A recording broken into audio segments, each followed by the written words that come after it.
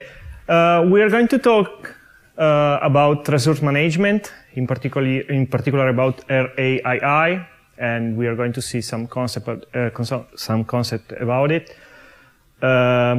So let's see why we're talking about this.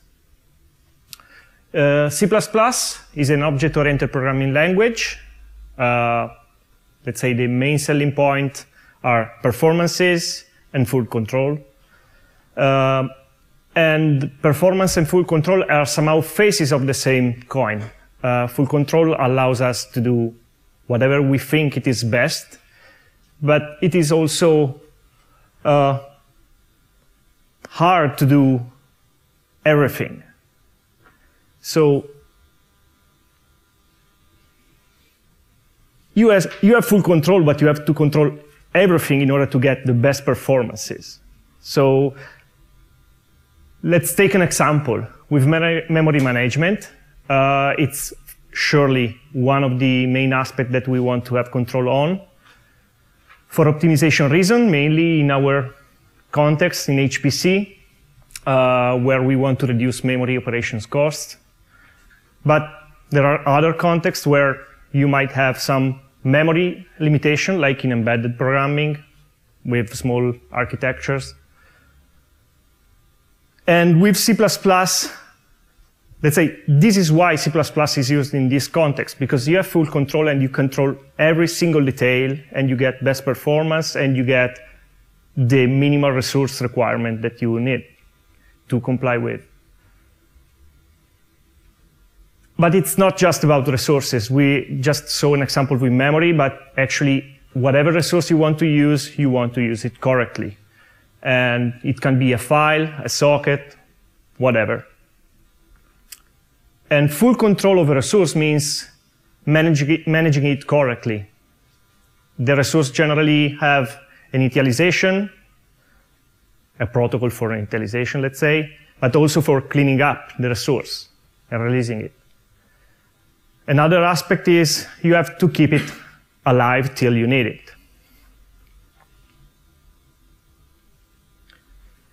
Why should we care? I don't know how many of you have ever had a problem with race conditions. It's a nightmare. You cannot have an easy way out. And managing in a wrong way a resource might end up in the worst way possible. And it's also very difficult, because you have to do everything correctly, because you have full control. But object goes around in your code space. You might copy it, you might assign it to a different thread, and you have to keep up with all the things going on. And doing it manually becomes unsustainable. It doesn't scale very well. But full control doesn't mean that it has to be hard to do. Some languages address this problem, in particular the memory problem, with garbage collectors, but it has a cost in terms of performances, and mainly in performances. And so it's not a solution that C++ would allow. And so, do we have a way out? Yes, we should leverage the language, which gives us some tools that we should rely on to have this control without having the burden of the control.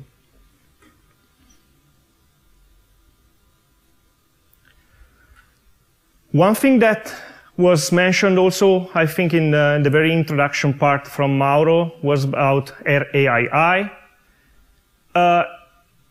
It's a technique that means resource allocation is initialization, and it binds the lifetime of the resource, the management of the resource, with the lifetime of an object. So when we look at the object, we can imply that that object is our resource. And this is pretty powerful, because in this way, by just looking at the behavior of the object, how the object goes around in our code, we can imply what is happening to the resource. And so the resource has to comply with the language, let's say, language rules.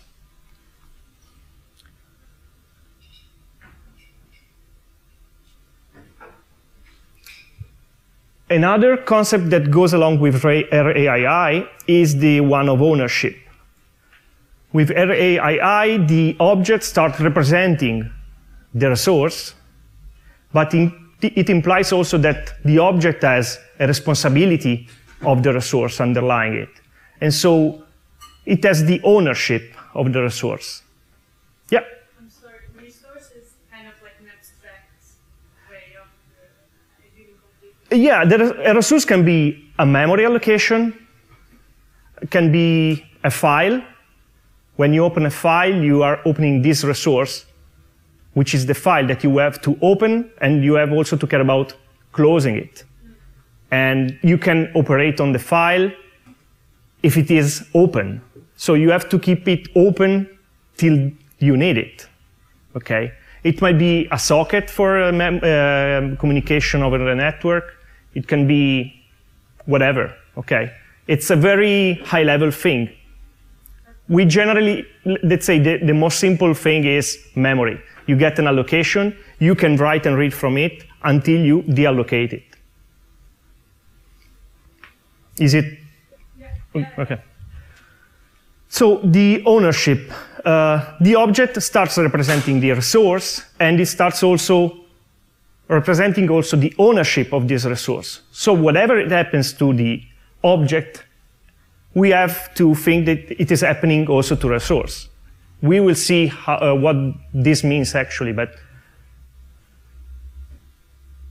and these two concepts about RAII and ownership are an abstraction. We are still thinking about resources. We still have to do all we had to do before, but we are relying on the language to let it do whatever it is correct for the object. Okay, but we are already at an higher level than just keeping it alive till we need it.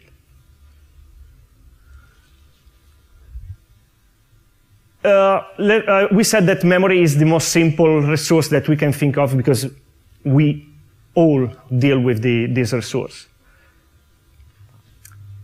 Every C and C++ developer has for sure had to deal with pointers. Do you know what are pointers? Is it a more yes? Yes? Okay. So what happens usually, you might have to allocate some memory and keep it alive, keep its reference to inside its address in a pointer. You can use it, and in the end, you usually deallocate it because you don't want memory leaks. You just want to deallocate because you don't need it anymore. But the question that we have to ask ourselves is, are the right tool to manage the memory resource? Let's see some problems that we have to deal with. I took a random API call from, I never used this. But this call returns a pointer. It requires a pointer in input, which is this, it's not really visible, but it's a T, and some other parameters, okay? It is called multi-fits fsolver alloc. We expect that this function is going to allocate some memory, right? And probably, even without looking at the documentation, this memory allocated is returned as a pointer, right? So whatever it returns is the memory allocation. But actually, it also requires a pointer to fsolver type, right? And this fsolver type, who has to keep it alive? Did I allocate it previously? Should I keep it alive till I need it? So there is already a dependency. And that's a problem. It's difficult to manage it. Oops. Another problem. If I allocate with new, I have to deallocate it with delete. If I locate it with new array, I have to use delete array. And actually, I also cited these two parts from the C++ reference. The behavior is undefined if we mess up the things, if we use new with delete array or new array with delete. So it is something that we should take care of.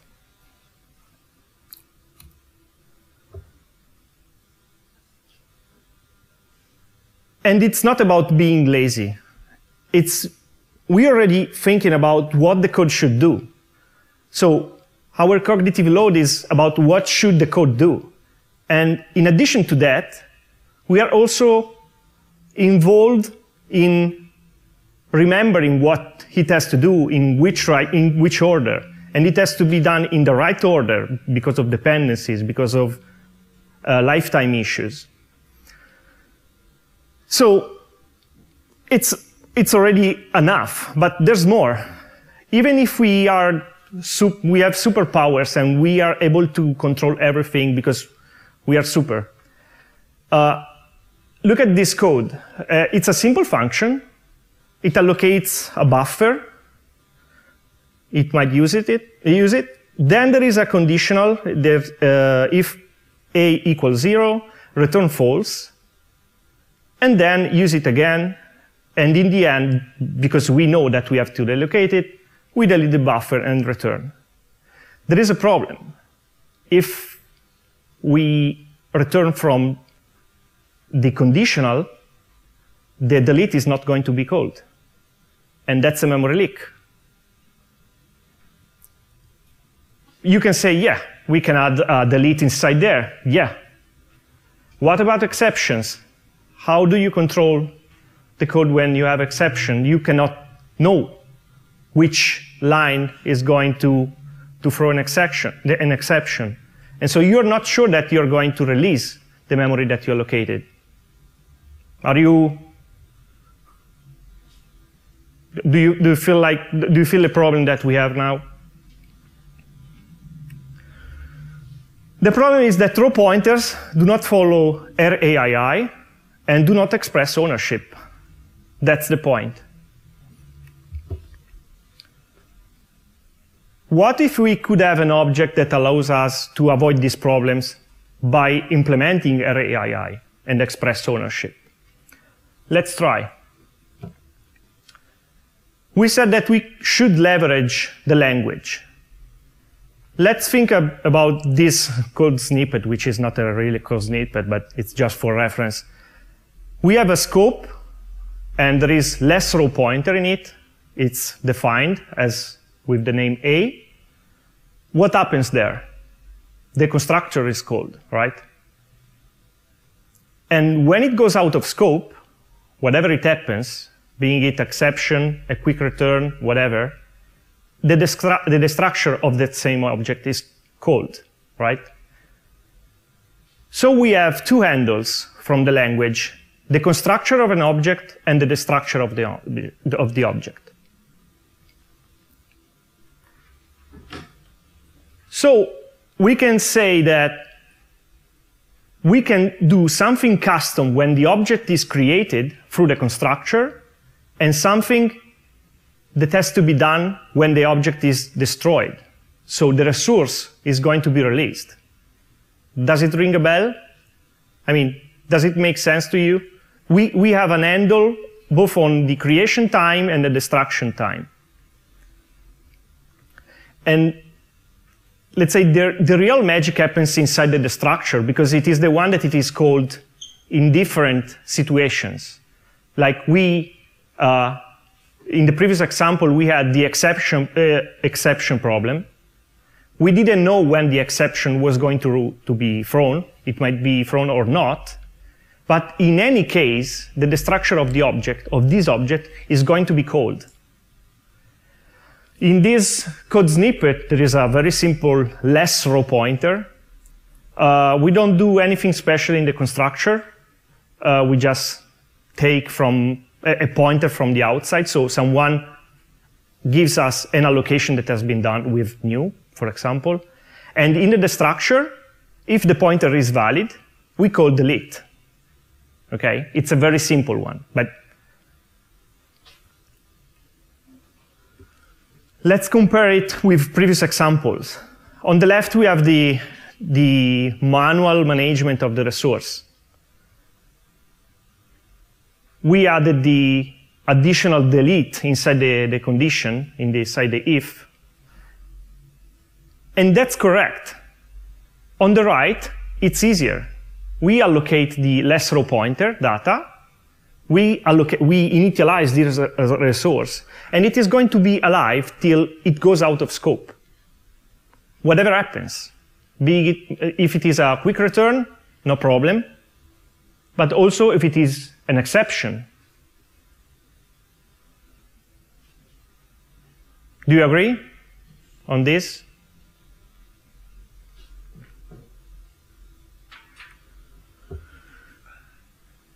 So now we implemented RAII. The object actually, let's say, follow the resource, represent the resource.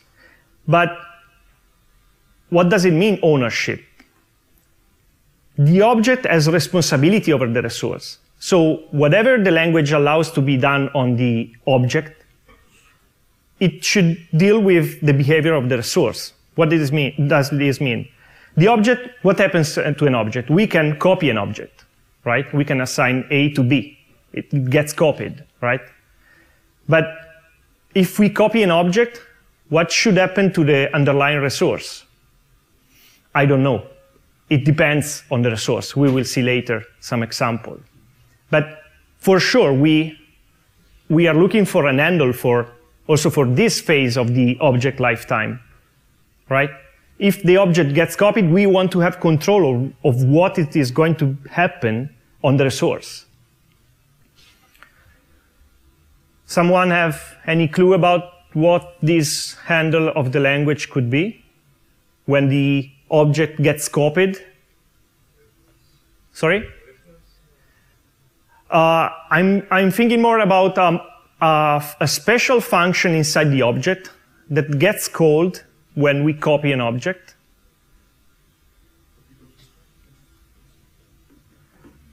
We have the copy constructor and the copy assignment operator. When the object gets copied, there is where we can customize the behavior of the object. And so we can customize what happens to the underlying resource. Did we define any copy constructor or copy assignment operator in the previous less row pointer object? No. So the language already provides some default for that. Since it doesn't know anything about the resource and cannot assume anything about the resource, it is going to give us a default basic one that makes sense in various cases, but not always, like we are going to see. The destructure does nothing. And the copy constructor copy by value all the attributes of the class. What attributes do we have inside the class? I copied it here. What are the attributes of the less row pointer class?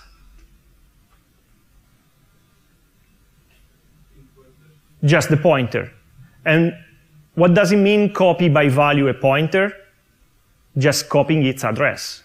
So if we copy this class, if we do less row pointer A equal another less row pointer, we are going to copy exactly the same memory address. And what happens?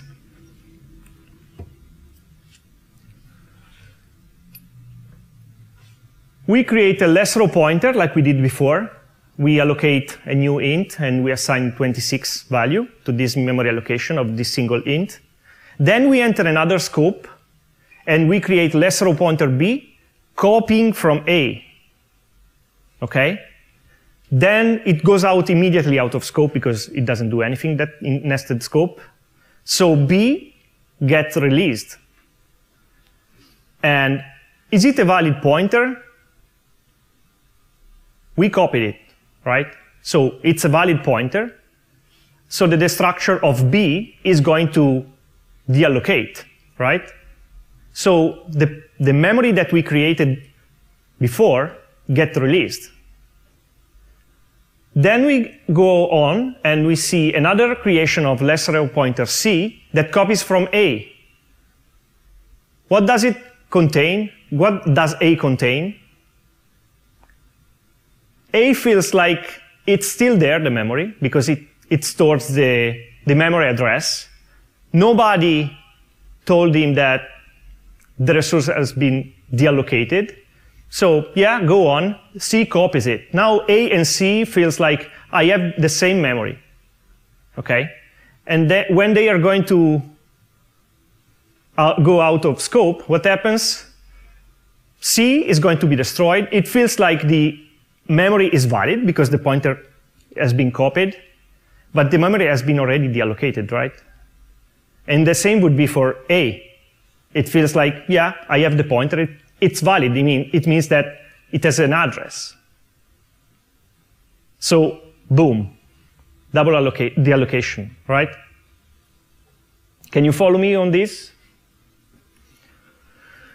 So, there is a guideline from, let's say, C++ community. It's rule of 3. And it says that if a class either requires a destructor, a custom destructor, a custom copy constructor, or a custom copy assignment operator, it almost for sure needs all of them. This means that if we do something special inside the structure, like we did in the less row pointer example, we are deallocating, okay? It's not an empty destructor. We are doing something there. Actually, we also need the copy constructor, but we didn't do it, right? We didn't implement any copy constructor at the moment. That's why there was a problem. What to do in the copy constructor or copy assignment operator? It depends, like we said before. It depends on the resource. It may have to be a clone, like a deep copy. We can decide that when we copy an object, owning a memory allocation, we allocate more memory, we copy the values, we do a deep copy, so there are two different resources, okay? We can also say, no, you cannot copy this object. It doesn't make sense for this specific resource to be copied. We don't want to copy it. There might be other chances, but whatever you want to do it for the resource, whatever you want to have as behavior, you have to say it.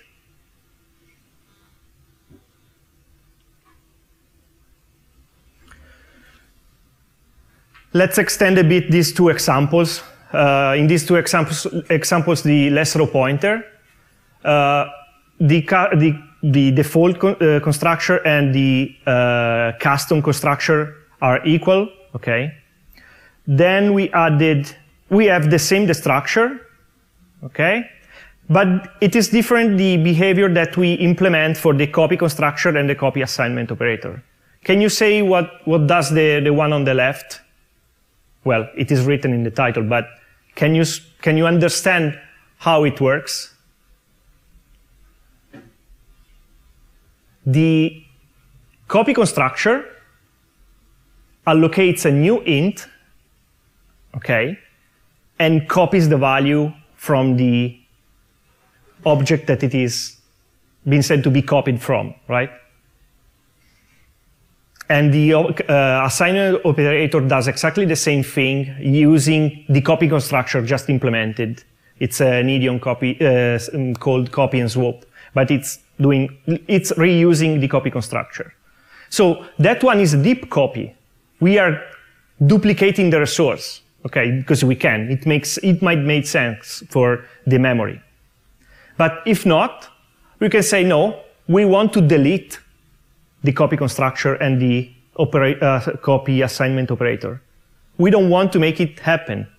When we are going to write less row pointer A equal B, it won't compile. It doesn't make sense to copy it.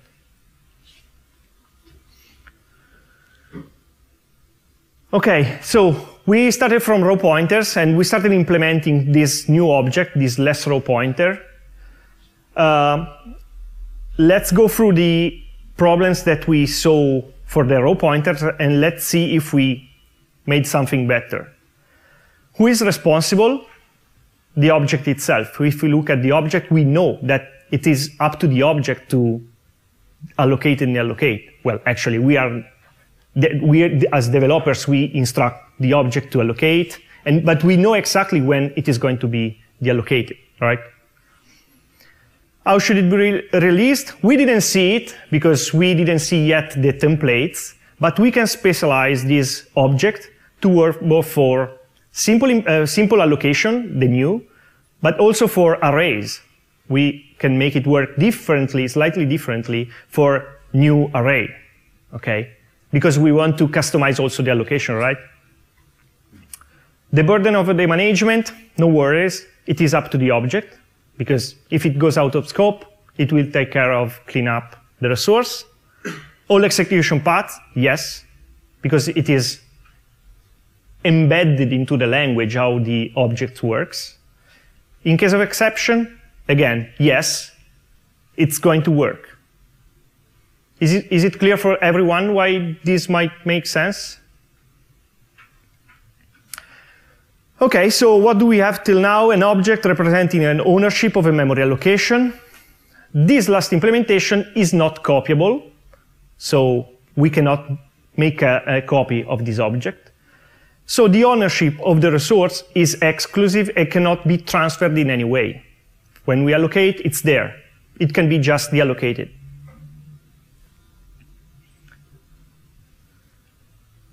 About ownership, we can identify mainly two types: unique ownership and shared ownership. It's pretty straightforward even for the names, but unique ownership is exclusive. Shared ownership, the same exact resource is used from different objects, okay? But it is exactly the same. It's not a deep copy. They're referring exactly to the same resource, and they are managing it together, okay? Can you tell what type of ownership less row pointer implements between unique or shared? Yeah, go on. Unique, because it cannot be copied. So it's a unique ownership, right?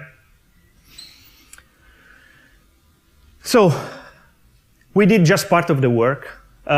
Less row pointer has some functionality, implements RAII, it represents ownership, but there is more to do. We have to generalize for different types. At the moment, we just allow a single int.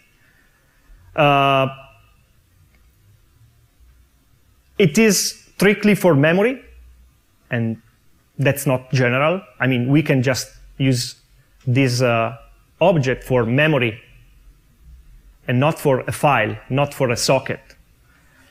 We said that we can just allocate one int and not an array. So we have to work also on that side. We allocate and release the resource cleanly, but we don't have access to the resource. We just closed inside the object a pointer, but we didn't give any chance to access the internal things. And we might have to decide something more about ownership. At the moment, we decided to go easy with unique ownership, but who knows? It looks useful. It looks strange that nobody thought about that. Actually, we should check, and we shouldn't reinvent the wheel. I mean, it's a basic thing, and it should be there somewhere. We should look on GitHub, look for the repositories. We should find something. It's easier because STL implements it, and it's already there. Actually, there are different solutions with a lot of functionalities. There are unique pointers and shared pointers. Even here, straightforward. Do you think that unique pointers does anything special about ownership? It's unique ownership. And shared pointer, it's a shared ownership. There is also weak pointer, which I never used. I don't know almost anything. I just know why it is. It might be useful, but I didn't. Probably, Mikael, you know better what kind of use case there might exist. Yeah, go on first. Wait.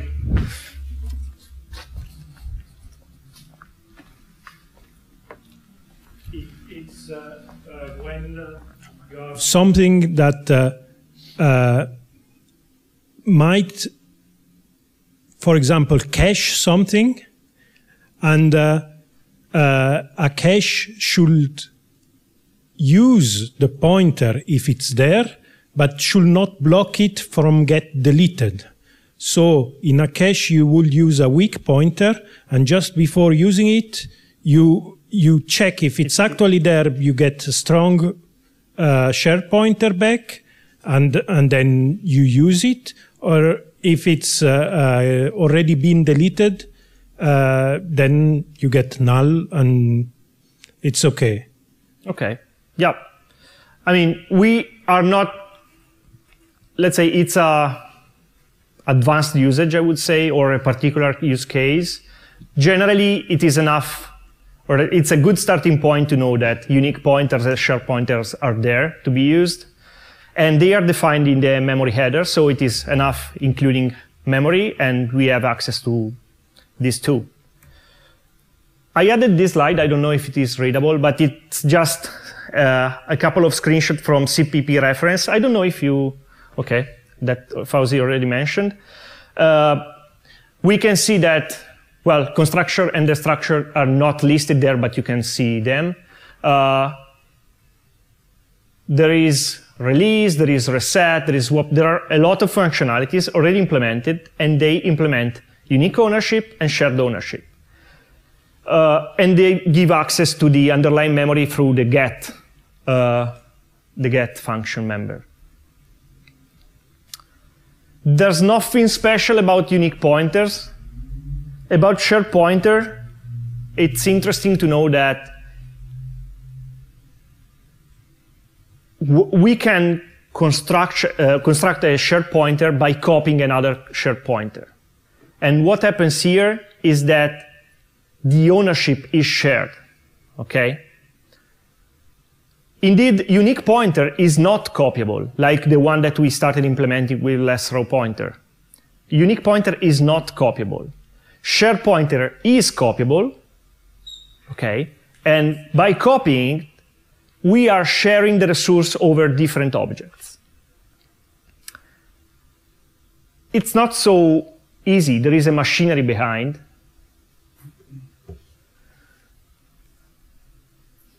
Shared pointers are implemented with a reference count. They are also called reference counted smart pointers. The name already tells what it does. It keeps a counter of how many references in the objects there are, using that resource. Okay, and it is in this control block. This control block is what is used for orchestrate between different objects, saying, I'm using it, okay? When some object gets destroyed, it removes itself. It decrements the counter in the control block, okay? And that's it. There is this control object. When the counter gets to 0, it's the last object that is saying, okay, I'm not using anymore. 0 users. I was the last one. I should also take care of releasing it. Okay. It's a nice machinery, and it works nicely. It has some cost. Control block and the resource itself are two separate allocations, generally. Okay, they are two different parts of the object, let's say. There is the control block and the resource. If they are allocated with two allocations, it has the cost of two allocation. And generally, it is suggested to use make shared, which is let's say, an helper function from the STL that allows you to at least allocate them close enough so that the memory access, the subsequent memory access are more local. There is another cost. Shared pointer is thread safe. The control block can be accessed from different threads, but this has a cost. The threads has to be synchronized because otherwise we might read a counter, the classic problem with threads, right? So there is a synchronization, and the synchronization on the code on the control block has a performance cost. A note: it's the control block that is thread safe, not the resource itself. Okay. So it's raw against smart pointers?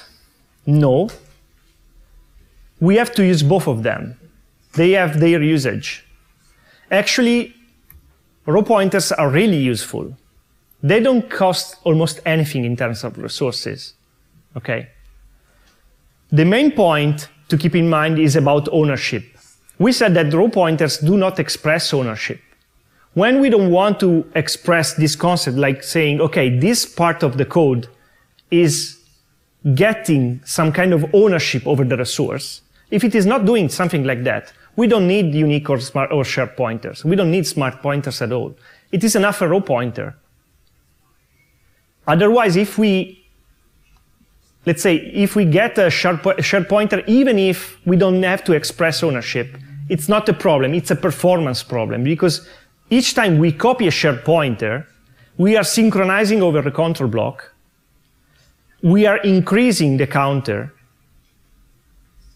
and when it gets released, we are going there, synchronizing over the control block, decrementing the counter, nothing to do, okay, I can continue on.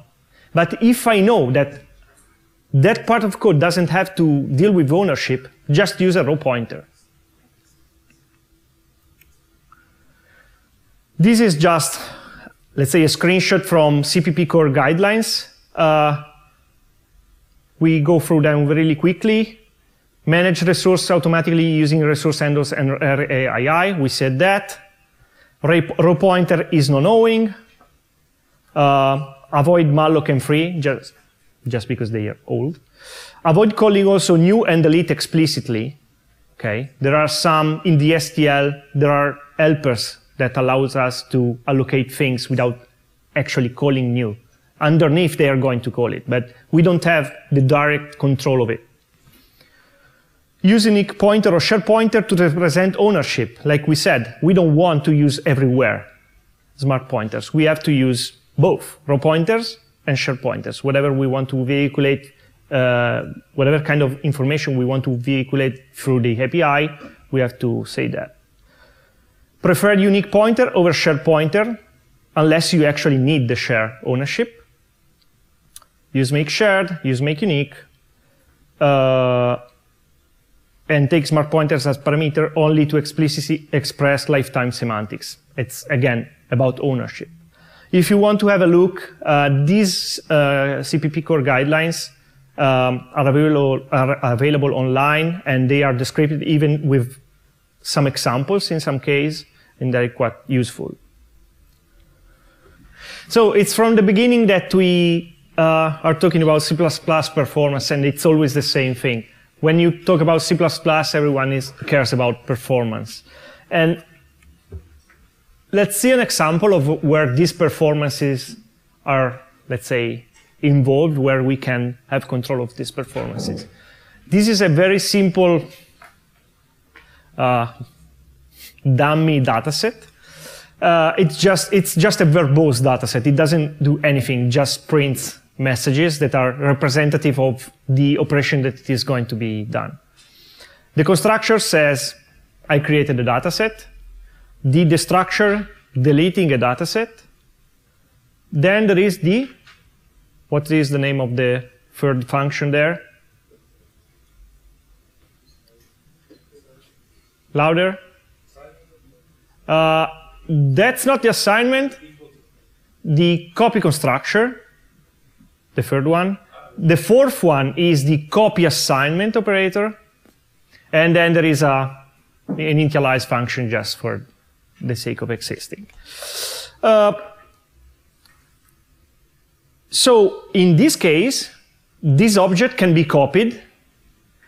And for the semantic that we want to assign to this object, it means a deep copy. It doesn't do actually anything. But the idea is copying gigabytes of data. Okay? It's replicating a dataset, creating a copy of the same dataset.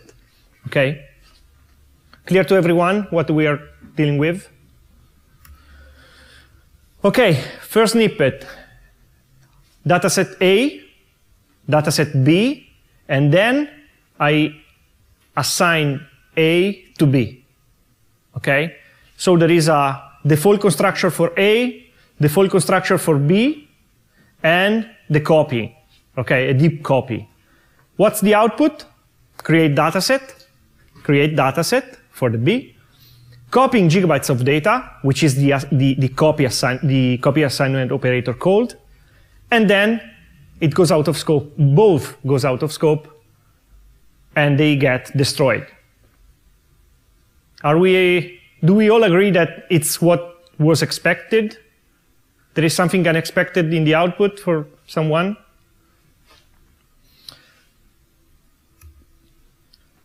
Okay. Now we have a function create dataset that returns a dataset. In it we create a dataset, so there is a default constructor there. We initialize the dataset just because we can, and we return it. Okay. And how we use this function? We create a dataset B, and we use this function to assign the dataset, to create the dataset. The output says create a dataset, initialize the dataset, deleting the dataset. Do you have an explanation for this? Because I would have expected inside the function default constructor, so created dataset, initialize the dataset. Then outside I would have a copy constructor, right? So copy gigabytes of data. And then deleting two datasets, the one inside the function and the one outside the function, right? But actually it is not happening. Because C++ is clever, and it does what it is called copy elision.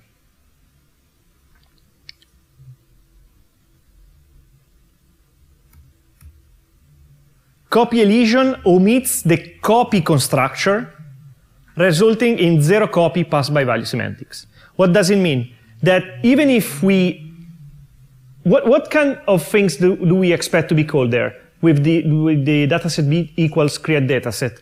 A copy constructor or a copy assignment constructor? Copy assignment operator?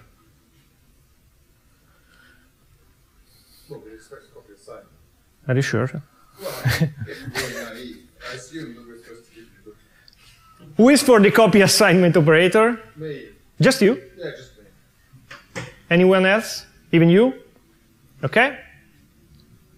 The others expect the copy constructor just because I wrote it, or because they have an idea why? Even if there is the equal sign, the copy assignment operator means that there's already an object on which the assignment operator works on. But in that line, we don't have the B object, right? Even if there is the equal, B doesn't exist. It's getting created there. So it's the copy assignment operator that gets called in that case. Copy constructor. The copy constructor gets called. And copy elision, what does it say? If there is a copy constructor, the compiler can omit this copy call. And it is actually what happened before. We didn't see the call to the copy constructor because it didn't happen. It created the object already in place. Instead of creating the one in the function and then copying it, it says, OK, it's a copy constructor. I can omit all the creation of the temporary thing and then copy it. I can just use it. I can use the temporary one. Is it clear for everyone? It's a no or it's a yes, this silence.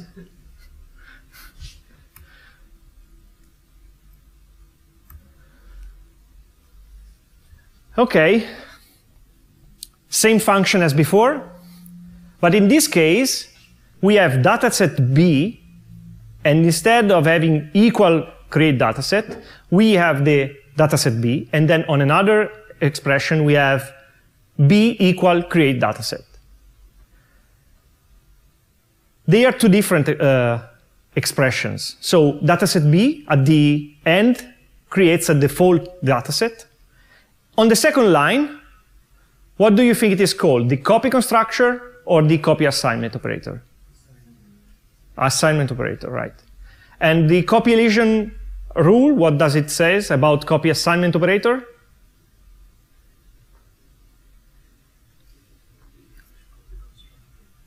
It says about copy constructor, but it doesn't say anything about copy assignment. So it doesn't kick in. And what the output says, create dataset for the dataset B. Then it creates a dataset inside the function for dataset X. Initialize this dataset X. Copy gigabyte of data from the returned value X to B for the copy assignment operator. And then deletes both of them, both X and B. There's a waste of resources, right? We care about performances, but here we are copying something from X, which is going to be destroyed as soon as it gets copied to B. Why? Why shouldn't just copy like compilation was doing? It's not C++ that it is stupid. You have full control. There are handles also for these specific situations. I copied just the relevant part of the previous two examples, where the one with copy elision, so with the copy constructor, and the one without copy elision, so using the copy assignment. We were talking about X, the dataset returned from the function, as a temporary thing, right? We never use it outside of copying it for B, right? So there is a difference. It is temporary what it is returned from the function. And C++ gives an handle also for this, to know if what we are dealing with in the copy phase, it is a temporary or not.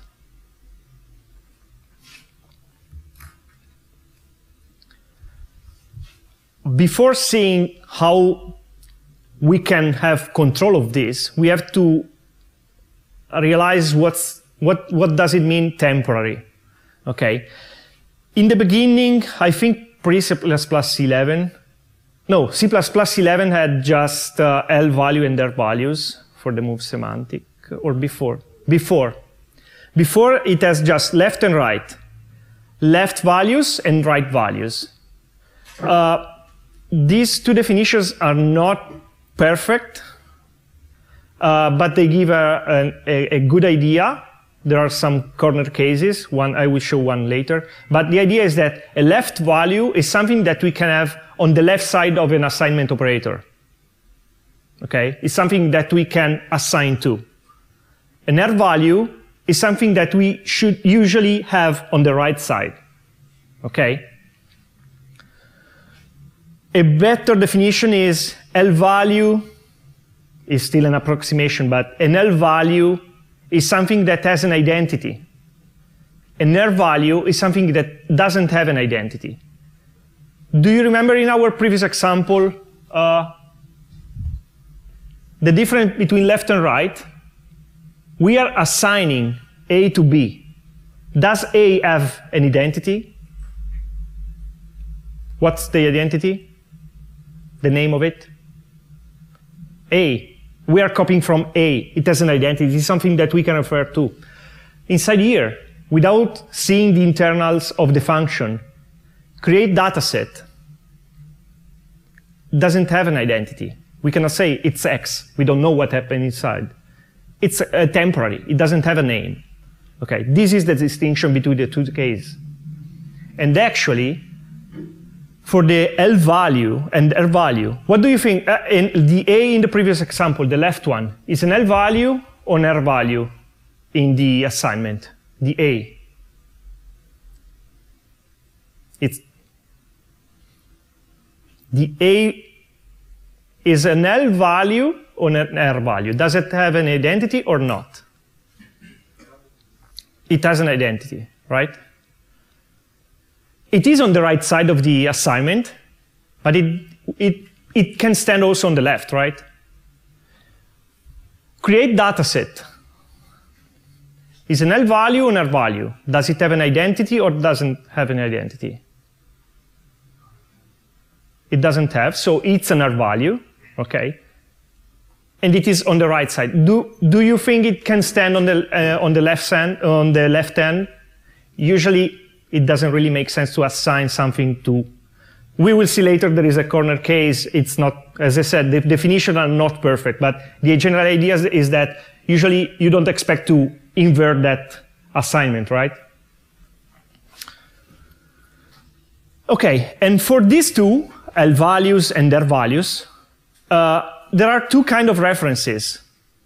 The single ampersand is called like this, and the double one.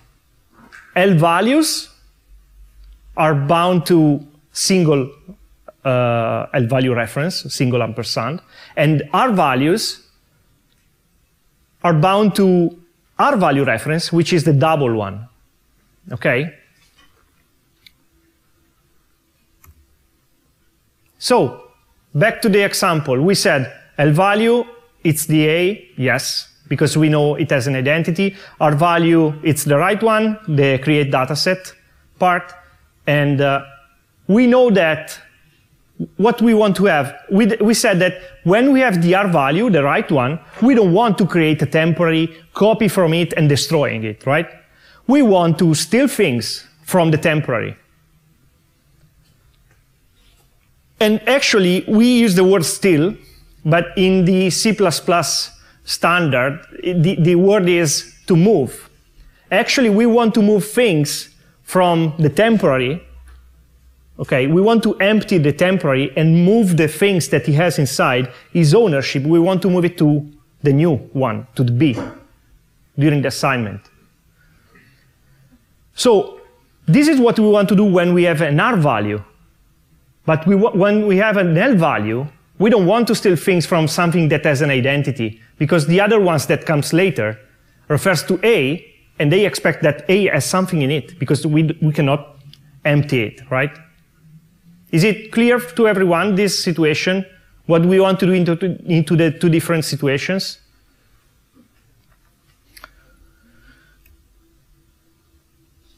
So let's see what handle we have in these two cases.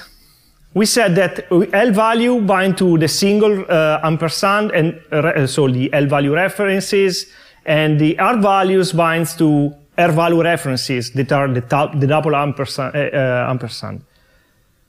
If we look at the copy constructors and the copy assignment operator, the parameter that we pass to the copy constructor and the copy assignment operator, is it an L value reference or an R value reference? How many ampersand do you see in there?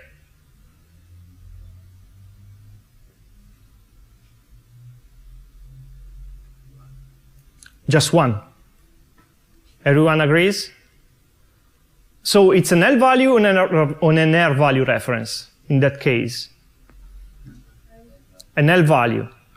And so it's the case where we copy from something that has an identity, the case B equal A. If we instead use an R value reference, so we define something like a copy constructor, but instead of have an L value reference as parameter, we specify an R value reference, like here, this one and this one.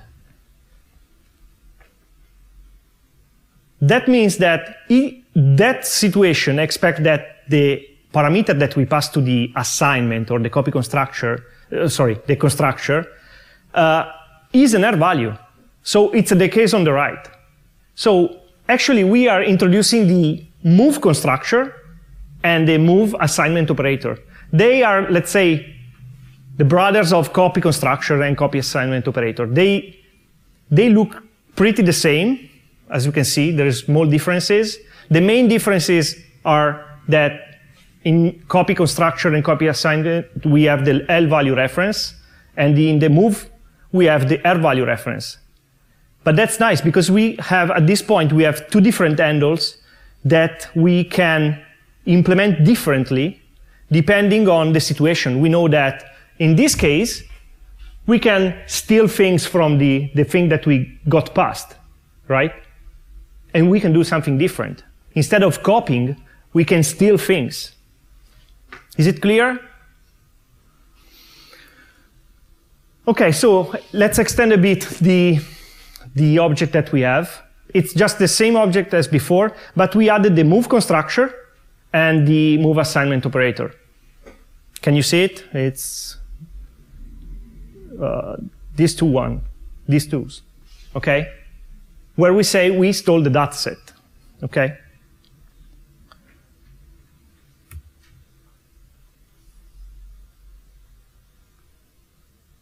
By just implementing the move constructor, since it is a NER value reference, the create dataset, when we do b equal create dataset, it's a NER value reference. Instead of calling the copy constructor, it calls the move constructor. Okay? So we actually create a dataset, the b one. We create another dataset, the x inside the function. We initialize it. We don't have anymore the copy. There is stole dataset, because the move constructor gets called. And instead of copying data, it prints stole data. And then the two datasets are destroyed. Do you see the improvement over, let's say, from the performance point of view? We are not copying anymore. We are stealing things from the temporary, right? We said, almost 1 hour ago, we talked about the rule of three. Do you remember the rule of three? If we customize one of the structure, or what was the other two? Copy constructor, a copy assignment operator. If you define one of them, you have to define all of them.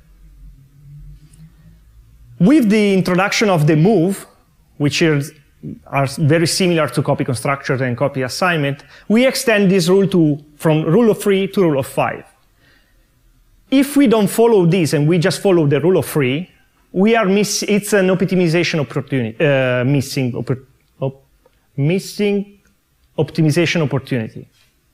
Okay? Because as we saw at the beginning, after the break, we were copying data from a temporary, which was not necessary, right? But by implementing the move semantic, we are improving also the performances because we can control that specific case.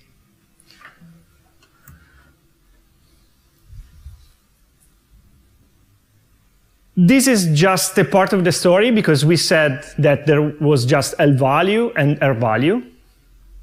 But if we know that something with an identity is going to be unused, because we don't need it anymore, we might want to say, OK, you can also steal from this, which has an identity.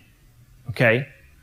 And actually, the standard library gives this function, which is called standard move, to which you pass an L value, and it makes it like if it is an R value.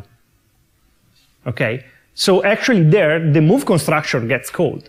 Even if we are moving, even if we are doing b equal a, we are moving from a. We are saying, let's consider it is temporary, okay? And so a, after this call, it's emptied probably. We cannot say exactly what's inside a, because it depends on the implementation of move, but there is just an assumption. It's in a specified state. Sorry, it's a valid state, but unspecified. Okay, so it can be destroyed, but we don't know what's inside there. Can you see how useful can be this? Because if we don't need any more A, I want to steal data from there. I don't want to copy and then delete it.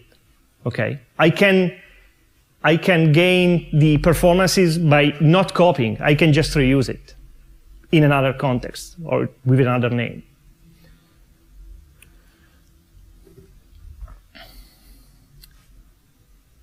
It is called standard move, but Michael knows because I opened the PR with exactly this title or even more verbose like standard move doesn't move, standard move doesn't move, because we had a performance problem because of this. We were thinking that standard move was moving resources, but actually it wasn't, because standard move makes an L value appear like an R value. But it depends on the move constructor to actually stall things. Okay? We open to the possibility that we can steal from, but it's just an unconditional cast. It says, make it like it is an R value. Actually, this is a very simple implementation of the standard move. You can see it. This is if you go at this link, you will have the access to the slide. This link, you will see the actual implementation in LLVM, and it's more or less that one. It's not so different from that one. So it's a static cast to a reference, an R value reference. Can I have a comment on this one? Because if you go to look at the code, this is a function call. So you say you are calling a function, and the compiler has to put the argument on the stack and do something, then pop it out from the stack, but it doesn't happen. When you compile this is inlined, meaning that compiler says, you know what, this guy is not doing anything. So it's actually, this function is just there to indicate what you want to do, but the code, there's no code that is generated in some sense. And this is what I was talking about this morning, right? It really is the fact that you can inline a lot of stuff that at the end makes the code really efficient, right? Because nothing really happens. Yeah, what Mauro is pointing out is that we are talking with the compiler, but this actually doesn't translate to any assembly operation. It's just telling to the compiler, feel free to consider it a temporary, okay? And this function is just for talking with the compiler.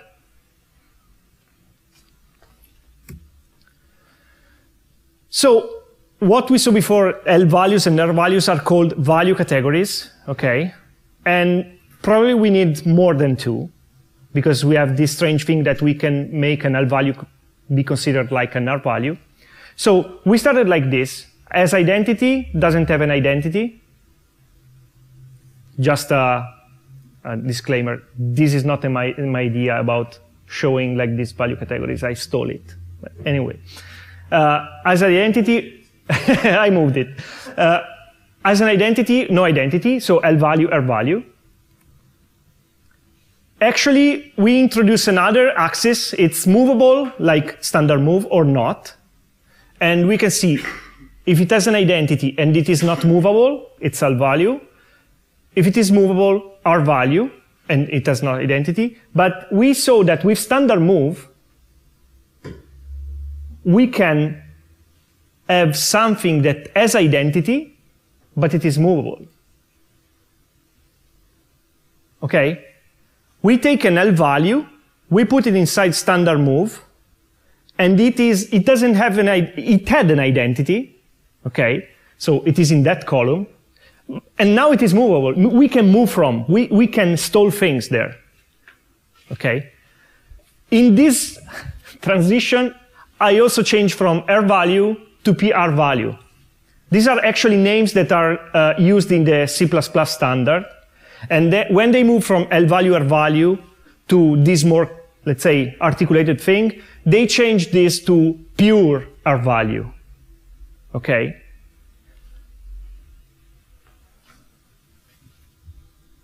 And now they refer to R values like everything that it is movable. Okay? Something that we obtained with standard move, or something that already was an R value, the previous one that we used to know. There is also a name, just for completeness, for the other direction, and it is generic L values, because whatever has an identity, it is a generic L value.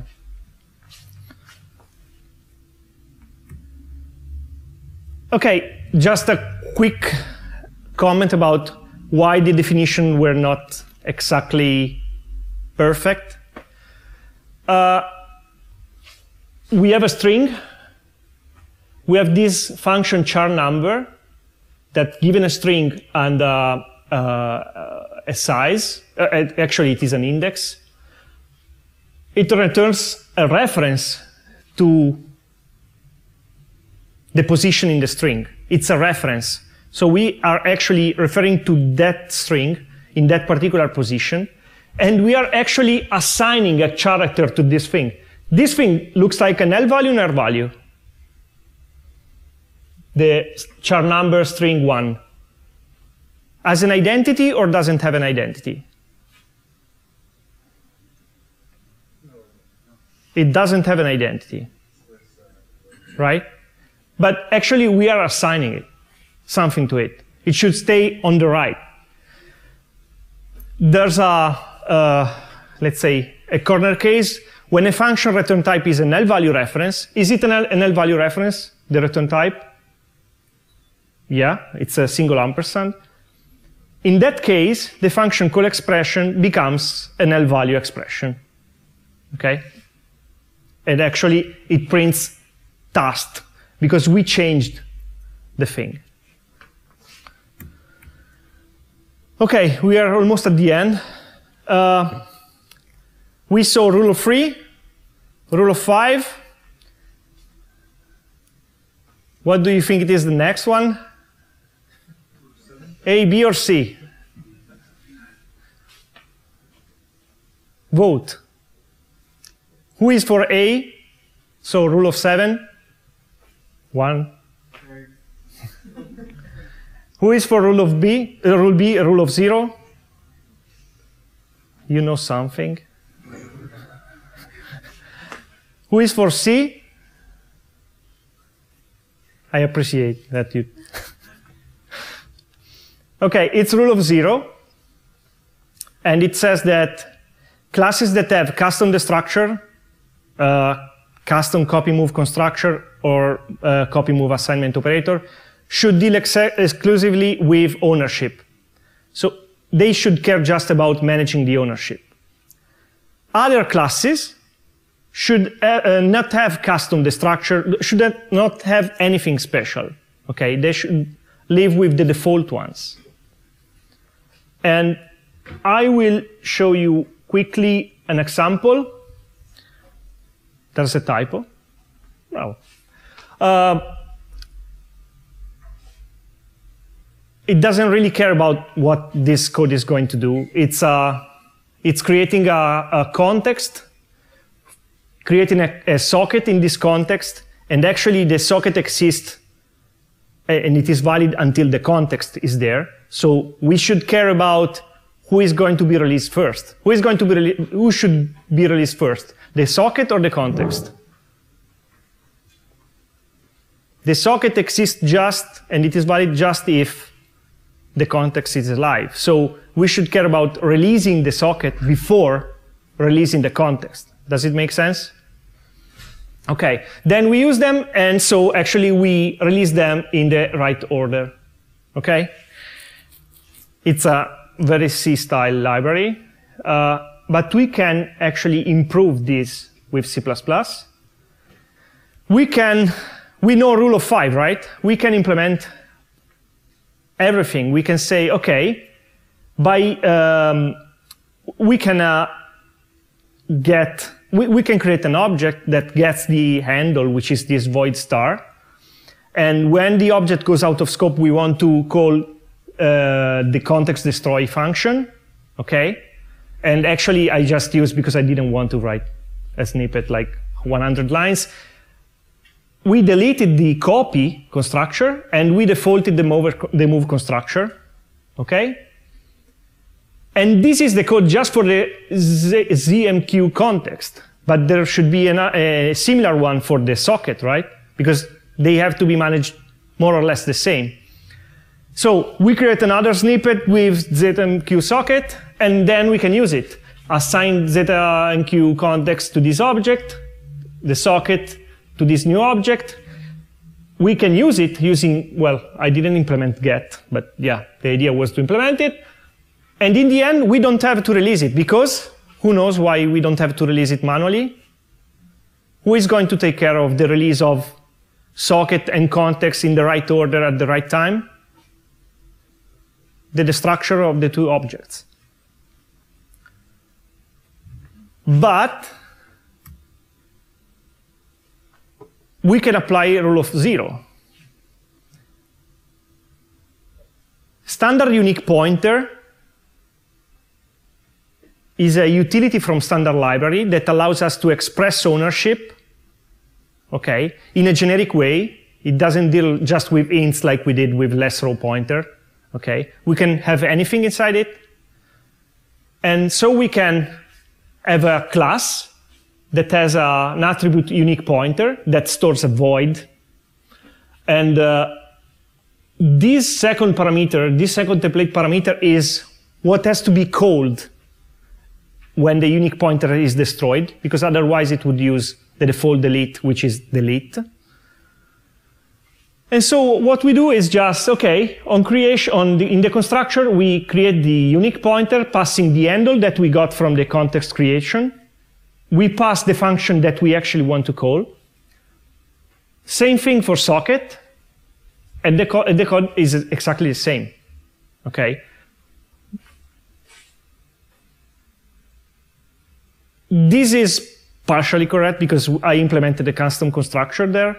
But the idea is that using unique pointer, we rely completely on the unique pointer to manage all the move, copy, and destruction operations at the right time. We didn't write almost anything. It's just about instructing the unique pointer to do so. So just saying that we saw rule of 0, rule of 3, and rule of 5. Actually, we should just think about rule of 0 and rule of 5. Because since when move semantic have been introduced, it doesn't make sense to talk anymore about the rule of 3, okay? And actually, there is also a guideline in the C++ core guidelines, like the one that we saw before for smart pointers, that says prefer applying rule of 0 if possible. Otherwise, fall back to rule of 5. And actually, it is what we did in the last slide.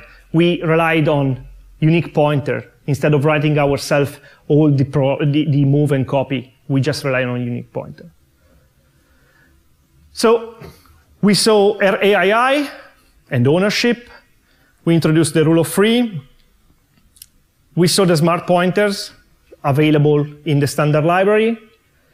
We saw the move semantic. Why is it useful? Mainly for performances. We can have full control of all the performances. We extended rule of 3 to become rule of 5. We talked about value categories, where we saw that there are different ways to see L values and R values, something that has an identity, not have an identity, that is movable or not. And in the end, we saw rule of 0, which is the alternative rule that we should prefer. And that's it.